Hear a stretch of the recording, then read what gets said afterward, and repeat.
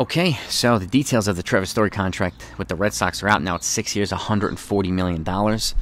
I'll tell you this. I think the Yankees dodged a bullet there.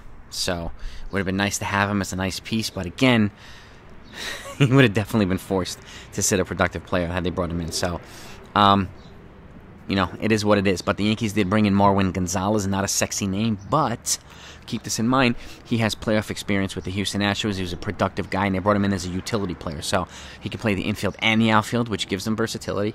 They also brought in Ender Inciarte a couple months ago on a minor league deal to be maybe a fourth or fifth outfielder. So they brought in two guys, and again, not flashy guys. I know people probably don't want to hear it, but they both have playoff experience, and the Yankees can use that. Okay, veteran experience, again, too.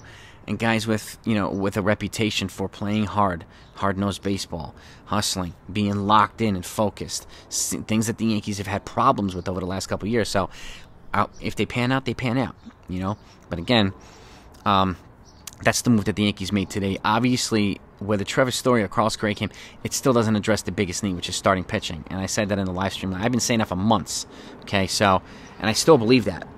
Some people agree, some people don't. But, I do think the Yankees will bring in a pitcher. And probably, my gut's telling me that Cashman's going to pull some trick or trade out of his hat. And he's going to acquire a pitcher from somewhere that we're not even thinking of.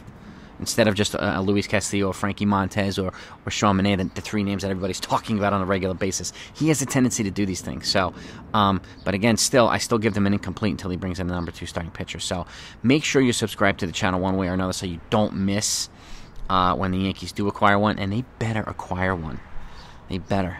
Otherwise, you're going to have a lot of pissed off fans, and I think it's going to be a big mistake if you just expect Luis Severino to go out there and throw 180 innings and be the number 2 guy. I don't think it's a smart idea.